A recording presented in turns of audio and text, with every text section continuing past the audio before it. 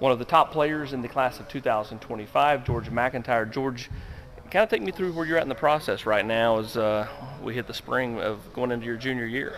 Sir, I'm definitely trying to enjoy it. I think it's definitely ramping up now that getting closer and closer to a decision.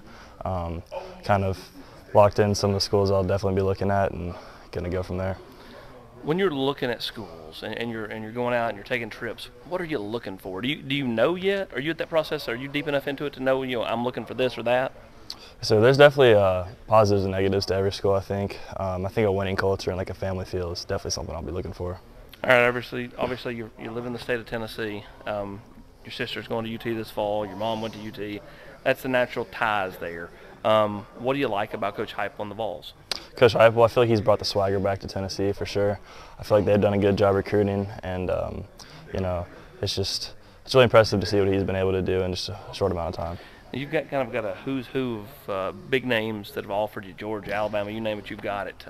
What's that feel like when you get an offer from some of these big-time coaches?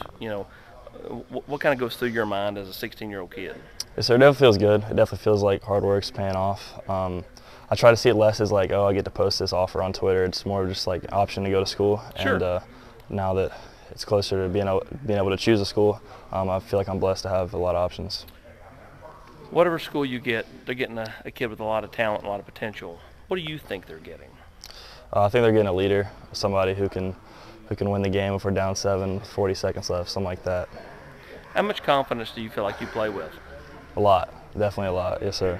To me, there's a difference between cockiness and confidence. And being around you, you seem like a humble kid, so it's more on the confidence line. So, kind of where does that come from? I mean, I feel like, whether it's basketball where you've had success, football where you've had success, when you step out on the court or the field, you feel like, I'm going to be tough to be beat. Yes, sir. I feel like the confidence definitely comes from, sports have been my whole life, whether it's football or basketball. I feel like I put in more work than the person in front of me. So if I feel like I'm better than them and I put in more work, then I feel like if I play at my best, nobody can beat me.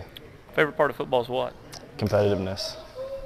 So. When you're out there competing, is it as simple as like, going against the backup quarterback in practice, throwing to a trash can, like you don't want him to beat you on anything, you know what I mean? That's part of it. I would say just being with the 11 guys you're on the field with, going against their 11 guys y'all know you all both been in practice every day, you've put in the same amount of hours, but who put in the most work in those hours to eventually win the game.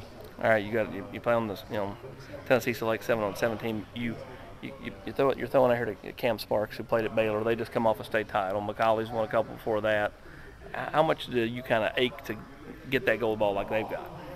Oh, that's the main goal for sure. Anything else would be a failure. That's kind of how it is at BA. We've had a rich history of winning and trying to get it back to that. In a perfect world, kind of how does this recruitment play out? I mean, if you had your way, when would you decide?